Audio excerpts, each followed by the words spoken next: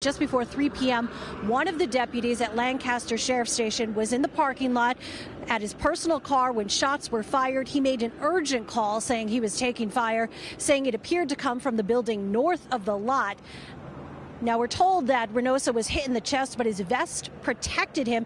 He did suffer, again, other minor gunshot wounds. Deputies quickly swarmed that building he had directed them to, containing it within minutes. At the same time, getting Reinosa into an ambulance.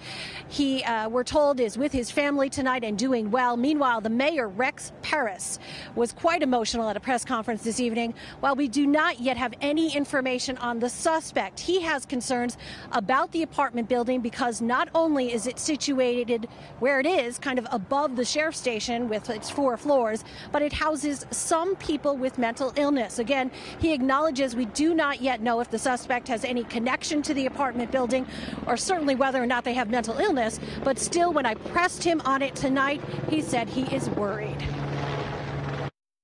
It's a building filled with people who are being treated for mental illness.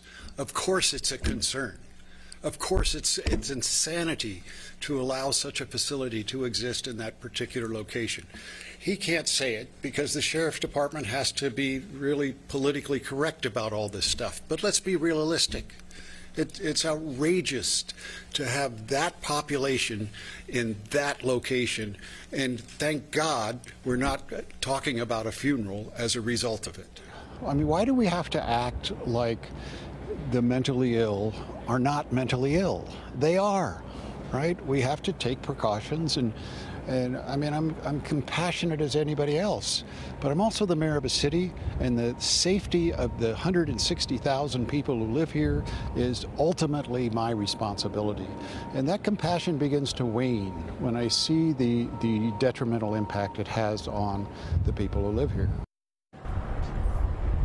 Now, some of the residents of that apartment building have been evacuated to an evacuee center in town. Sheriff Alex Villanueva visited the folks there in the last hour. Again, Deputy Angel Reinosa, who was shot today, has been at the Lancaster station for just 3 months in the patrol training program. He was treated and released from the hospital earlier this evening, and we're told he is with his family and doing well, which of course is the best news possible tonight. We are live in Lancaster tonight. I'm Lori Perez. Back to you. Indeed, that is good to know, Lori. Thank you.